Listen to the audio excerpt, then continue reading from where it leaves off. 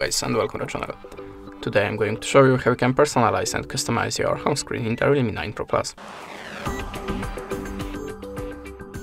So if you want to open the home screen settings, just hold the finger on the empty place of your screen and choose one of these icons.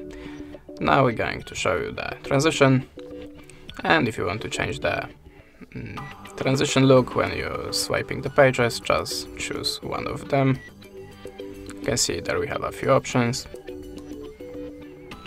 like a tilt one or maybe a roll one. And if you choose your best one, just click apply, and that's it. Now if you want to change the layout of your screen, to change the amount of the icons in the row and columns, just click here and choose. Click apply, that's it. If you want to change the icon design, open the icons, and you can see there we have a few options, like icon size. You can turn off the app names, but if you want to keep the app names, you can change the size of it.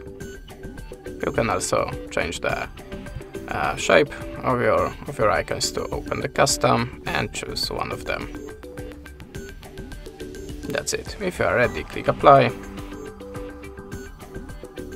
and this is our new look of the icons. So the next one, the widgets. If you want to add any widget, just open it and hold the finger, choose the new place for it, and that's it. If you are ready, click done. But if you want to resize the widget, hold the finger and use that edges.